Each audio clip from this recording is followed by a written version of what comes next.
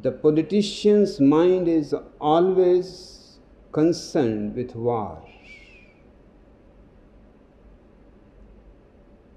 Adolf Hitler, in his autobiography, My Struggle, says that if a politician wants to remain in politics, he has to continue creating enemies. If they are not real enemies, create fictions that somebody is going to attack you, that you are surrounded by enemies. Only that will keep you in power, not peace.